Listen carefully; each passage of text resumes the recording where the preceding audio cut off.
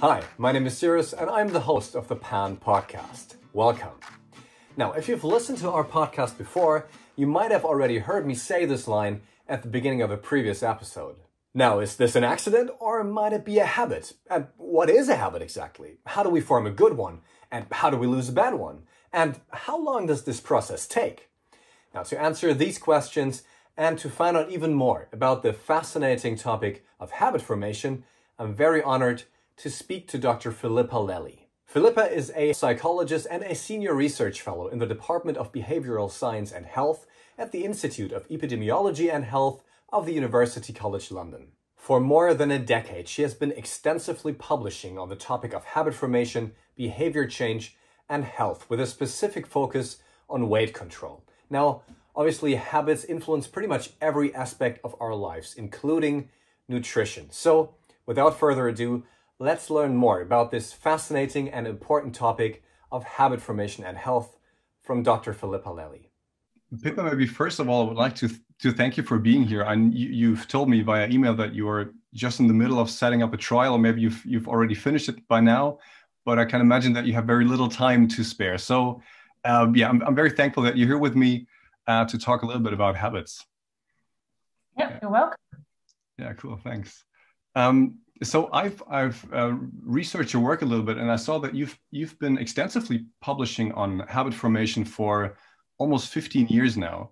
So this seems to be something that's your main focus of interest professionally, and I find this incredibly interesting as well. And at least as far as I can tell from the research that I've done, is that habits really influence pretty much every aspect of our life, right? Also when it comes to our health. So we're deciding on what to eat, or whether to do sports, or whether to do yoga or meditation or something like this, and whether this can stick as a habit. This really influences our health long term. And I find it peculiar that we don't really think about habits conceptually at all. At least I didn't do that before I got into your research and before I heard the talk of your colleague, Dr. Gardner. I think that we sometimes think about behaviors, and maybe on New Year's Eve, when we have our New Year's resolutions, we think about habits as well. But conceptually, to think about habits is something that we sort of don't do, which I find a bit strange. But I'm very happy that we have the opportunity to do that today. So before we get into all into details, and before we get into the application of habit formation and habit change, let's maybe define our terms and talk about the different terminology that, in my opinion, needs to be defined to understand the area a little bit better. So as far as I can tell, and correct me if I'm wrong, there are a few terms that might not be intuitively understood very well, which maybe is behavior. Another one certainly is habit. And then there are some other ones directly connected to habit, maybe triggers and contextual surrounding. So if you have any to add, please do so, but maybe you could define the basic terminology so that we can get started and later talk about the applications as well. Yeah, so I think one thing that's very difficult when trying to talk with people about the concept of habits is that in our general language, people often use the word habit to mean behavior. So they just mean things that we do quite often. And we can do things often for a number of reasons. We can do them because habit is guiding our behavior, but we can do things repeatedly because we've made a conscious choice to do that. And those are different motivations for behavior, different drivers. So when I talk about a habit, I mean a behavior that is performed, When I talk about a habit, I'm talking about the process that leads us to perform a behavior. And when I'm talking about a habitual behavior, that's the outcome of the habit process. So when you've repeated a behavior frequently in the same setting, you form a mental association between that setting and the behavior. And that leads us to, when we encounter that situation again, we experience an impulse, consciously or unconsciously, to repeat that behavior. And that's the habit process. And so some behaviors are things that we do habitually and some things we don't. You could call the situation which triggers or cues the behavior when a habit is operating, could be called a trigger, a cue. There are different words for it, but it's something to do with the setting, the context. It can be an internal thing like hunger. It can be an external thing like when I walk past a particular shop, or when I walk into my kitchen first thing in the morning. All sorts of things can be a cue. But it's the repetition of that behavior in that setting that is what leads to a habit. Mm-hmm. So that would be, for example, something like brushing your teeth, right? That's what I often hear when it comes to habitual behavior. I go into the bathroom in the evening, and it's bedtime. Before I go to bed, I brush my teeth, or when I get out of bed, I go to the bathroom and I brush my teeth. Would that be an accurate description of such a situation? Yes, and you usually don't have to force yourself or think, I must remember to brush my teeth. It just happens, and you continue on with your day. And some habits, depending on what type of behavior you're talking about, some habits you don't remember if you've done them or not. So sometimes I walk out of my door, I'll get down to the end of the road and I'll go, oh, did I lock the door? Because it was so automatic, it was so habitual that I wasn't paying attention to it. And then I'm not actually sure that I've done it, and I have to go back and double check that I locked the door properly. Other behaviors, if we're talking about something like physical activity, nobody thinks that you're going to go for a whole run and then not remember that you went for a run. But the instigation of getting out of the front door, in your running gear, can happen and proceed quite automatically without having to think, oh, do I want to go on a run? Don't I want to go on a run? Oh, it's a bit raining. Oh, I'm not sure. Or I'm a bit tired. If you have a really strong habit, you have a regular routine of exactly when you go, you just get up on a Tuesday morning, put your running gear on and go for a run, whatever else is going on around you. And that's something that's sometimes quite difficult when you talk about habits, is you can define behavior at different levels. And the extent to which something is automatic, it depends potentially on the level that you are at. But habits can play a role in all behaviors that are repeated behaviors. If it's an entirely novel thing that you've never encountered before, at that point, habit is not relevant, because you're going to have to make a decision based on the information you have available at that situation, based on what's new. And that's why new situations are so tiring for us, because we don't have these habits to rely on. You've got, when you start a new job, you've got to work out where your desk is, where the kitchen is, where you're going to get lunch, where are the toilets, all of these things, which then take up your time, which mean for a little while, you're probably going to be less productive in your work day because you're busy working out all these things. Whereas if you've worked in the same place for a long time, everything proceeds easily, and you can focus on whatever you're supposed to be doing in your work or your meetings and so on.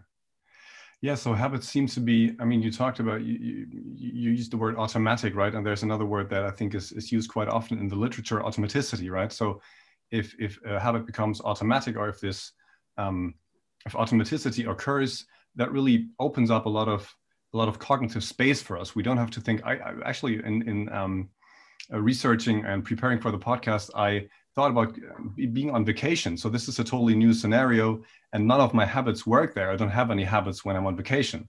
I was in Mexico just 2 years ago, and I thought about that vacation. That was the last vacation that I took, and there were no habits for me. But in a few days, I spent some time, I think 2 or 3 weeks in a row at one place, and new habits formed, which was interesting retrospectively to think about that. But the automaticity part is really helpful, right? So is that something that is ingrained in us from an evolutionary point of view? Do you think that this is, because it seems to be something that, as I said, or as you said as well, it opens up a lot of capacity for us cognitively. So we can do much more, we can become much more productive. So this seems to be, habits themselves or habitual behavior, whether it's good or bad, seems to be something that could be, at least, so that's my question, it could be evolutionarily, right? Sort of saved in us to have an advantage, to have an evolutionary advantage. Yes, I think it is, and you see it in animals, and that's where some of the original habit research comes from, is training animals to do things, and then it's always interesting trying to transfer that literature into humans, who obviously have more capacity to reflect upon their behaviors. Our habits influence what we do a lot, and probably a lot more than most people would like to acknowledge, because we like to think of ourselves as being in charge of our own actions. Although we do then like to have the excuse of habits sometimes. So sometimes if we, a lot of people would, if they have a behavior that they know that they really probably isn't ideal, they'll say, oh, it's a habit though, so I can't do anything about it.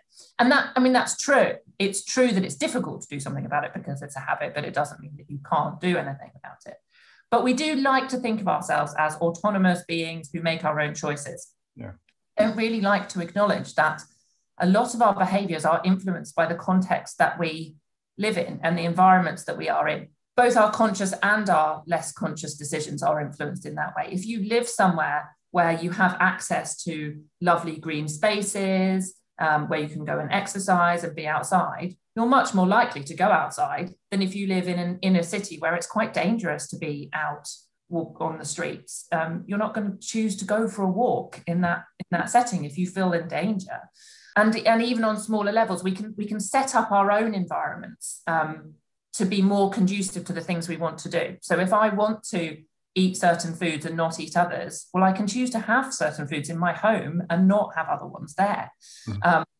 And even if I do have chocolate and apples in my house for some reason, I can choose to make the apples somewhere really accessible and the chocolate less accessible. So I'm more cued to eat the apple.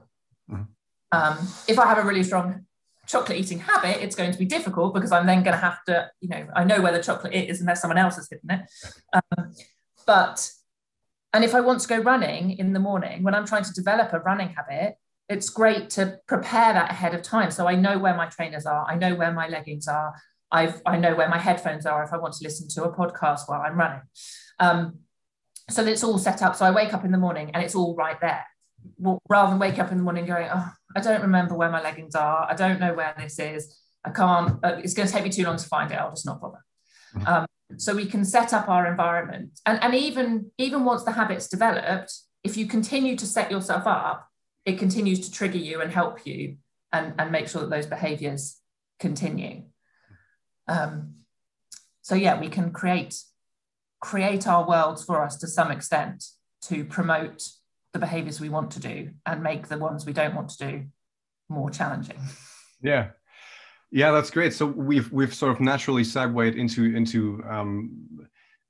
the process of habit formation, right? You just talked about that when you want to go running in the morning, for me, for example, it's when I want to get up early. I know I have to put my cell phone, so my alarm, somewhere else than next to my bed. I have to put it like a couple of meters away from my bed, so that I have to get up and maybe have a glass of water there, drink the glass of water, and then be able to do it much more easily. So let's talk a little bit about, I think, to understand, there are basically, I think there are two things people would like to, or we would also, as health professionals, would like to help our patients change their habits, as in forming new good habits, and in decreasing the amount of quote unquote bad habits. I mean, all behavior is adaptive, but then practically there are good and bad habits, I guess. So what could you walk us through that process? How does a habit form? How does that work? So at its most basic, it's very simple. It is just that you do the same thing in the same situation over and over again. But obviously in real life, that's not as easy to achieve as we might like it to be. So if you want to do something, you need to make sure you've conceptualized it at the right level. So if I said, I want to have a healthy diet, it's a huge, broad goal. And I don't know what habits I need to form to do that. So I need to work out what the specific behaviors are. So I could choose, I really want to focus on fruit and vegetables. But even saying I want to eat more fruit and vegetables isn't specific enough. I need to work out what fruit and vegetables I'm going to eat, when I'm going to eat them, make a really specific plan. So I might say I'm going to have a piece of fruit with my breakfast every day as one of my habits, or one of my potential habits. Then I need to make sure I've got the fruit and so that I can. And then I need to try to remember that when I get to breakfast time. So you can repeat plans in your head. So when it is breakfast time, I will have fruit. My children do this. I make them repeat their plans 3 times when I want them to remember something. They now do it. That's now a habit for them. They do it automatically without me having to tell them. Or, you stick a Post-it note on your fridge or lay it out the night before, but something that's going to help you remember when you encounter the situation the first few times, until you think that you will remember anyway.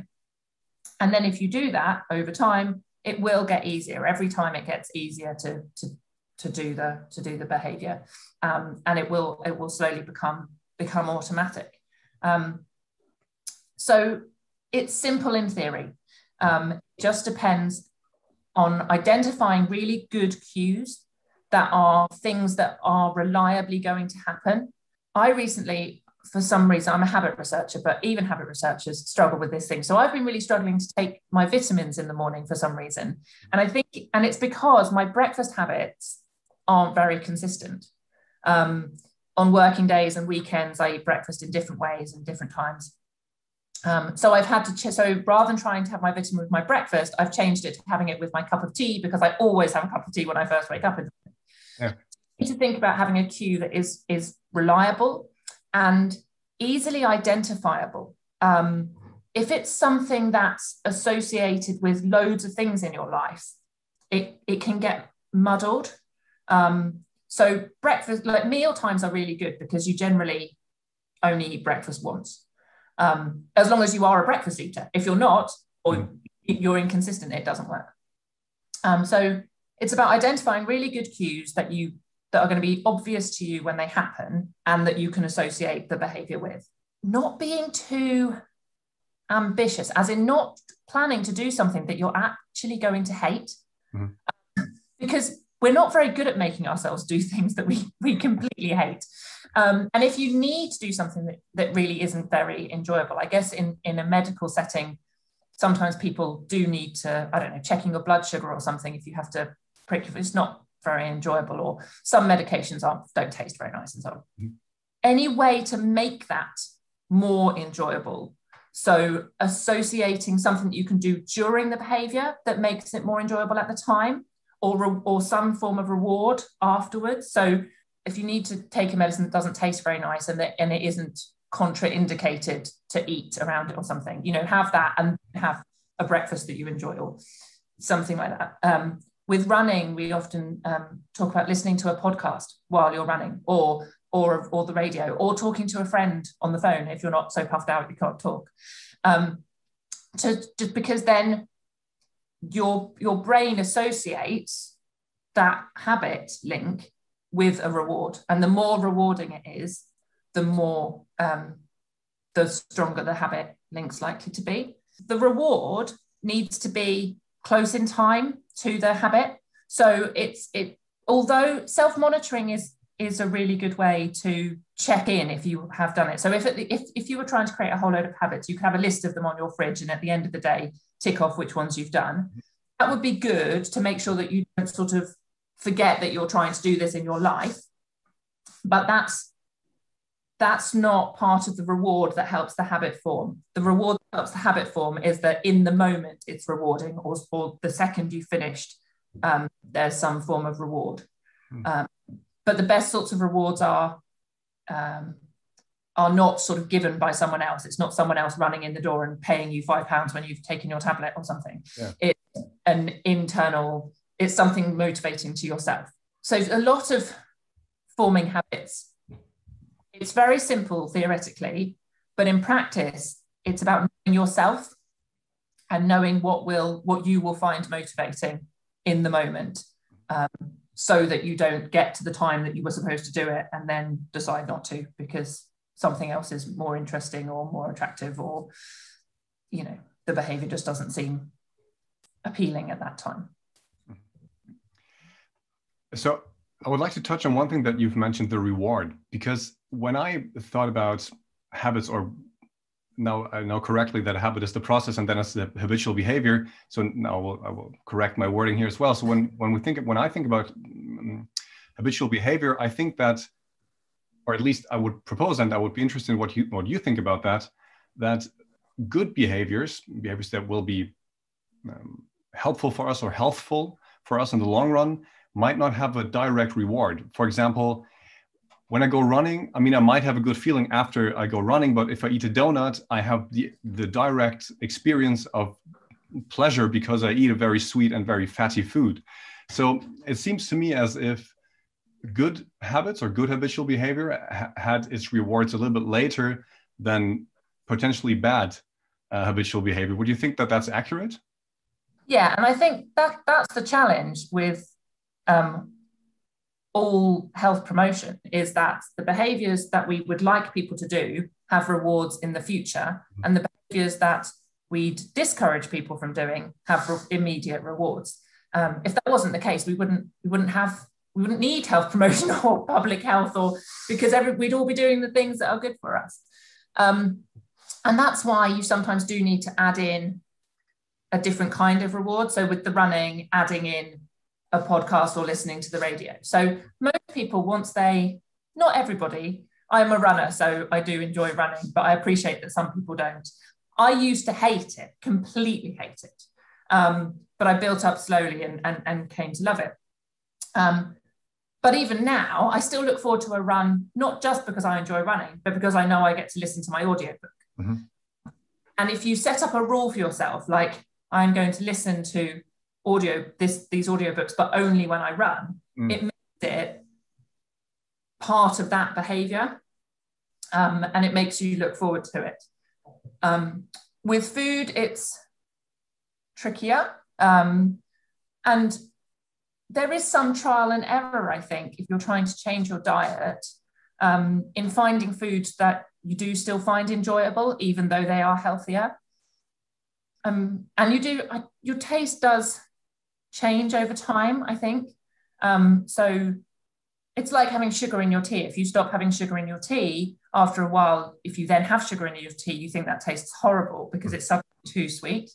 And if you stop eating cakes and biscuits and things so much, they are still delicious, I think, but less. I think you can find more pleasure in the foods that you used to think, oh, that tastes healthy, in a bad way. So it wouldn't be a good idea to try and create a habit to eat something you genuinely dislike eating, if at all possible. But there are so many foods in the world that hopefully people can find healthy foods that they do enjoy. And that's the most sensible thing, is to choose things that are good for you, but you do enjoy. And acknowledge that it is, when you're breaking a habit, which is different from making a habit, it will take a while for you to, if you're still encountering the situation where you used to do that behavior, you will still experience that impulse and have to choose not to do it. So if you want to break a habit, the best thing to do is, if you can work out what the cues are, then avoid them if it's possible. But it depends what the cues are. So if it's that you always buy a muffin from a particular bakery on your way to work, if you can walk a different route, then that's, you've sort of solved it to some extent, in that you can plan a different breakfast, walk a different route, so you haven't got that temptation at the moment you're walking past. And that will be easier. But obviously, many cues are being in my house, and I can't never be in my house, or being in my workplace, or, certain things that you can't avoid. So in that case, one option is to try and substitute one habit with another. So if I know I snack on something unhealthy every, 11 o'clock every morning, if I can substitute that for a healthier snack, then that's going to be a good thing. And it means that you don't encounter the situation, experience an impulse to do something, and then have to just not do anything. You can still do something, so that it gives you an alternative action, which is easier. Because then over time, that alternative action will become a stronger habit than the previous one. So you should then experience the impulse to do the new one. Now, we don't know how long that takes for the new habit to overrule the old one. And it may be that we don't really know that much about cues. We can all identify in personal lives. When I walk into the bathroom in the morning, I brush my teeth, but we don't really know what it is about the bathroom in the morning that triggers the brush in the teeth. Is it seeing the toothbrush? Is it seeing the toothpaste? Is it just knowing it's the morning? Is it that you have a feeling in your mouth because you've just woken up and your mouth feels different than it does at other times? And we don't know if I have a snacking habit at 11 o'clock in the morning, is it the hunger? Is it walking into the kitchen? Is it what's cueing me? And it may be that it's a combination of things. And a lot of people eat more when they're feeling stressed or feeling worried. So it might be, I've never really thought about this as kind of a new thought, but it might be that if I'm not stressed, then my new apple eating habit can overrule my chocolate eating habit. But if I'm stressed, the chocolate eating habit somehow rears its head again. But I don't know if that's part of the I feel like that might well be the case, but I don't know if that's part of the habit mechanism or something else happening in that moment. There's a new research question right there. Yes, I should tell. Trying to get people into stressful situations or an unstressful situation, relaxed situation, and then see which cue wins over. Yes, it would be interesting. Yeah. But ideally, if you want to break something, I think if you can, avoiding the cue is the best thing. And if you can't, then trying to come up with a substitute behavior is a good approach. That's really good information. I never thought so. That's also a question that I had, is whether, so now I know it differs between getting rid of bad habits and forming new habits. So what would be the best route? So now we know what the best route to sort of discourage people from bad habits is. So eliminate the cues if it's possible. If you know what the cue is, eliminate it. And if it's not possible, try to change the behavior that follows the cue, right? For example, with a muffin, you could also try to walk past, that would be changing the cue again. But you could walk past a shop that sells vegetables. But if you can't change the cue, maybe you can change. I'm just thinking about you sitting in your office and then every time, I don't know, the clock hits 12, you always eat a muffin, but you could also have an apple on your desk. Sort of these yes. Yeah. If you're in your office, you can have controlled the environment ahead of time. So you don't have a muffin, you only have an apple. It just depends how close you work to the shops, I guess. Yeah. There's two things with habits. One, if it's a really strong habit, you can have done it before you even realize that you've done it. Okay. And that's a big problem, which could often happen with things like sugar in tea. So if you're making tea, if the sugar's there, even if you've planned to stop having sugar, you'll just put it in because you're thinking about 100 different things, and then you start drink. And if you've been having sugar as well, it won't even trigger you that it tastes weird yet because you haven't yet. So you need to change the environment and get rid of the sugar so that you can't take this, you will open the cupboard and go, where's the sugar? And then that will bring it into consciousness. And at that point, it's not about the habit so much, but it's about your motivation at that point to continue with your plan to make this change. So with avoiding the cue, so if I've controlled my environment, so I have an apple on my desk instead of a muffin, that will be my only option. And if I go for it and I go, oh, it's an apple and it's not a muffin, that will bring it into awareness. And at that point, it's about how much I want to stick with my goal of eating more healthily, or whether I'm going to then go, actually, I'm going to pop to the shops and buy myself that muffin. Yeah. So maybe before we talk, you touched on goals twice now, and I would like to talk to you about that as well. But so maybe let's postpone the how to form good habits and let's talk about goals for a second. What do you think about the separation of, or the sort of the notion of goals versus focusing on goals versus focusing on the process? Because it seems to me as if habits are a process, and then habit formation seems to be a process as well, and incremental changes over time. So do you think it's more helpful to focus on a specific goal, or do you think it's more helpful to focus on the process that it entails to get to that goal? Or do you think both have an equal share, What are your thoughts on that? You need both. If you want to form habits, you need both, because you need to know what your goal is, and then you need to break that down into making concrete plans for the habits that you want to form. If you don't know what your goal is, then you're not going to sort of know what to plan. And remembering why that is your goal and what's motivated you to want to do that, that becomes important in order to keep you doing the behavior for long enough until it becomes a habit. And also if you're breaking a habit, to bring it, when it comes into awareness, you need to remember what your goal is, so that you're to help you stay motivated to want to make that healthy choice in the moment. So if you're trying to be healthier, you need to remember all the reasons. Why do I want to be healthier? What are the benefits? Yes, there is a cost to me right in this moment when I'm missing out on my muffin, but ultimately in this much time, people care about eating healthily for different reasons. For some people it's about weight management, for some people it's about a specific health outcome, like managing a health condition or preventing occurrence of various conditions. But remembering why that matters to them is going to be important in situations where they don't want to do the behavior. Yeah.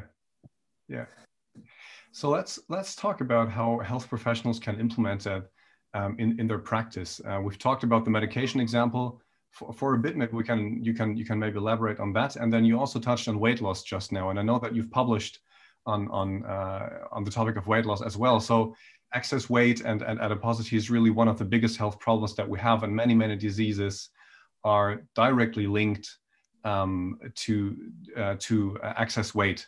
So that might be something that's very interesting for all health professions, really, not dependent on which specialty you work. And so what could be practical advice for a patient when they come into the office and say, I know that I weigh too much. I know that I have health problems because of that, but I don't know how to get, I've tried many different diets, but I don't know how to lose the weight. Do you have any advice for health professionals how they could help these patients with, for example, with a lifestyle intervention, or also with taking the medication regularly? Because this seems easy, but it's really not. I mean, taking medication regularly is really, we have to face it. It's something that people usually don't really do regularly.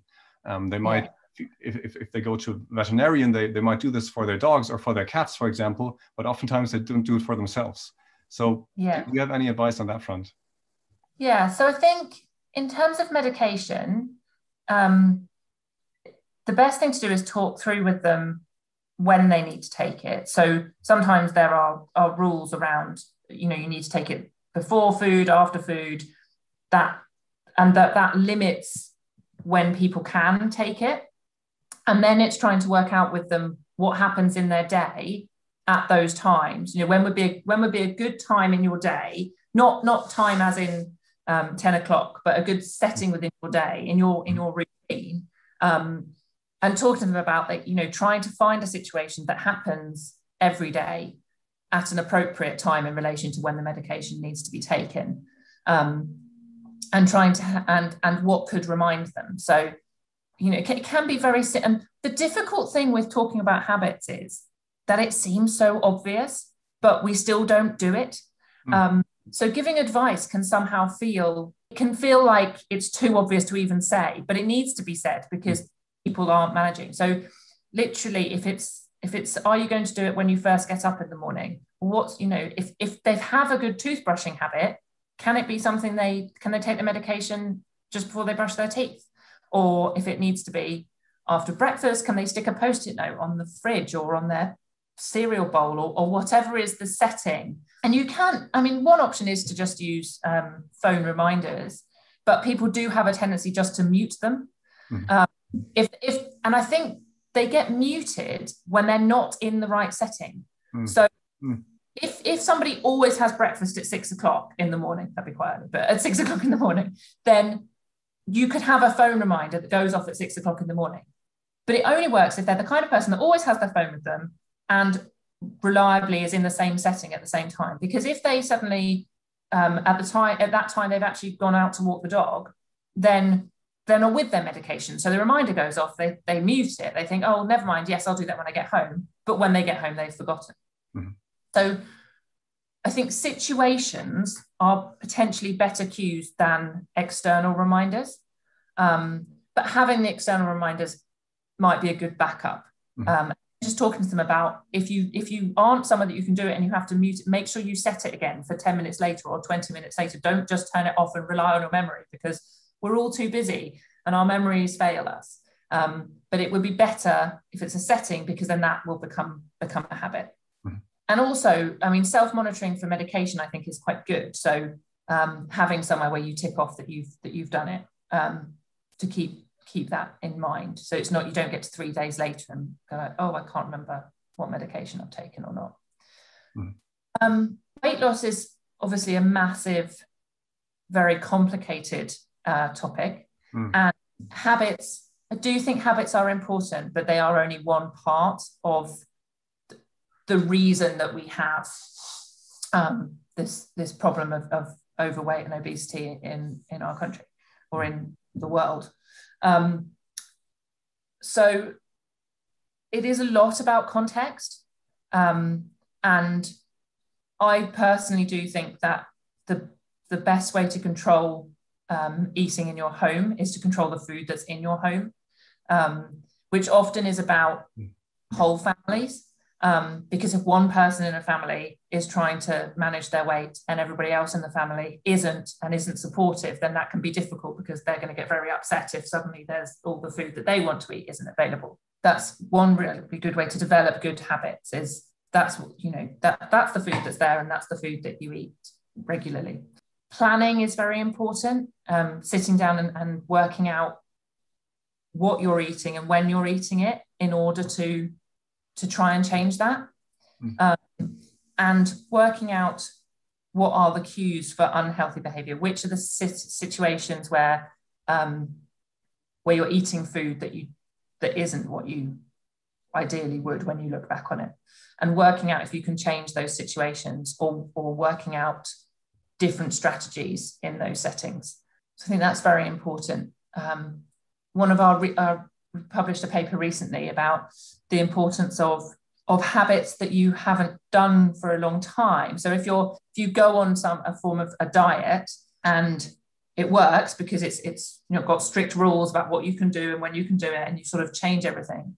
When you start coming off the diet and sort of trying to eat in a bit more of a less strict way, old habits, even if you haven't done them for 6 months or a year, can very easily creep back in.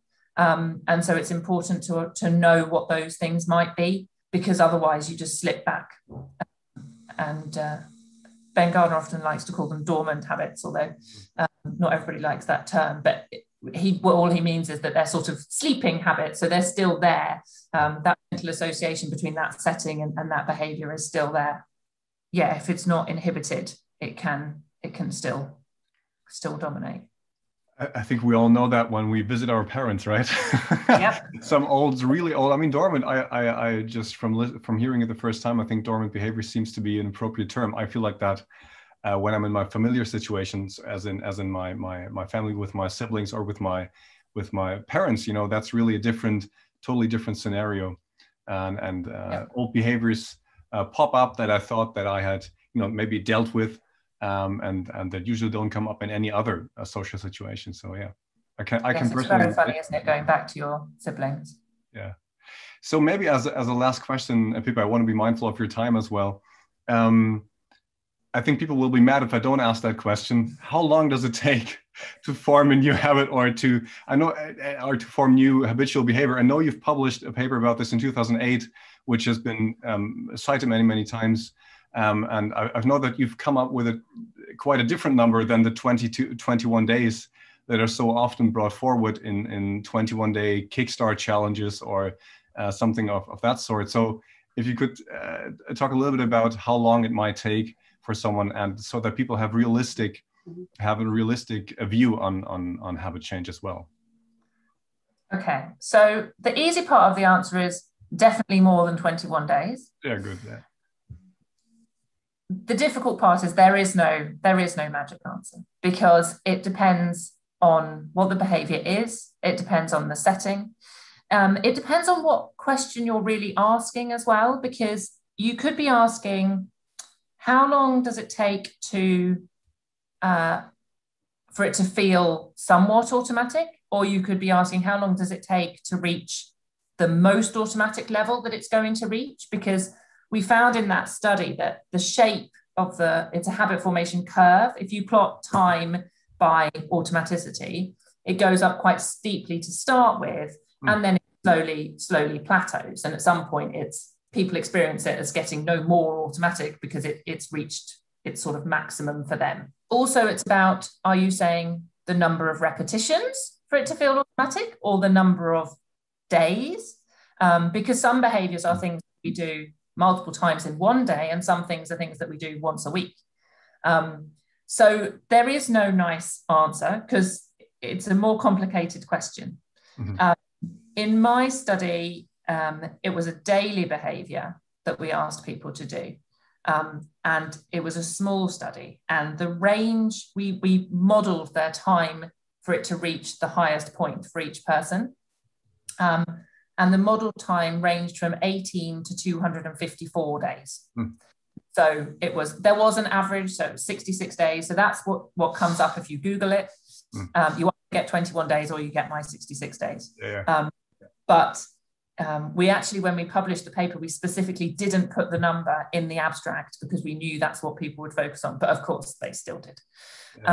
Because it is an I mean, and that's why I did the study, because I wanted to ask the question. And there have been a few more recent studies that are getting similar-ish numbers, sometimes a bit more, sometimes a bit less. But I think what's important when talking to patients or anybody who's trying to form a habit is that they understand that it's not going to happen overnight, and that you do have to maintain intentional control. You have to get yourself to do it somehow for quite a while. But the point is that if you can do that, it will then get easier. And then as long as your situations, your settings don't change, you will be able to maintain it long term. So yeah, there's no nice answer, but a while, but it does happen. And then once it's a habit, it's great. And having habits is a really good way to maintain self-control. So there's some great research now that shows that the people who are good at self-control, we have this image of people who are good at self-control as sort of being great at resisting temptation. So they're great. If there's that great delicious muffin next to them, they're brilliant and they cannot eat it. To some extent that might be true, but actually more, it's the case that muffin's not there because they've created the context so that it's not there. And also they have such a strong habit for eating an apple. Even if the muffin is there, they don't even really see it, because when you have a habit, you don't notice the alternatives. You just get on with that one behavior. So if I always drive to work, it doesn't occur to me that I could walk, or I could get a bus, or I could ride my bike. I just get in the car because that's what I do. And if I eat a piece of fruit at 11 o'clock in the morning, I'm not thinking about, well, I could be eating a donut or I could be eating some crisps. I just eat the fruit. And so habits are a really great way to enable you to sort of meet your goals and be the person that you want to be. They just take a bit of work in the initial stages, but the payoff is worth it. Well, thank you, Pippa. Thank you so much for that answer. I think it's it might not be the quote unquote nice answer that people are looking for, the answer that's easy to Google, but I think it's very important to have a realistic view of what's really going on in general. Trying to think things through and really try to look for the answers that are as closest to the truth as possible. And I think that's what research really does. And most of the time, we don't get these neat, nice answers that we would like to hear from research papers. So I think it's very, very valuable, the information that you share and the research that you do. I have, as I said, when I researched your work, I was blown away by all the incredible papers that you've published. And I saw that you've published a paper, I think it's still a preprint, together with Benjamin Gardner, just last month, I think in March, you published a new paper, which I downloaded the preprint, and I'm very, very curious to read it. And so, yeah, thank you very much for your work. And also thank you very much for your time and for being a guest on our podcast. Thank you. No problem. Thank you. Okay, so there you have it. Another urban legend dismissed. It doesn't take 21 days to form a new habit. Now, obviously, this wasn't the only relevant information that Pippa shared with us today. I think that her work and her publications really give us a better understanding of how we can use habit formation to live healthier and maybe even more fulfilled lives ourselves, and how we can help our patients do the same. Now, if you would like to learn more about Pippa's work, make sure to follow her on Twitter at Phillippa Lally. And if you're watching this on YouTube, you can find a link to her publications in the description box below. Now, I will go out for a run now because this is a new habit I'm forming every time I record a podcast. See you next time.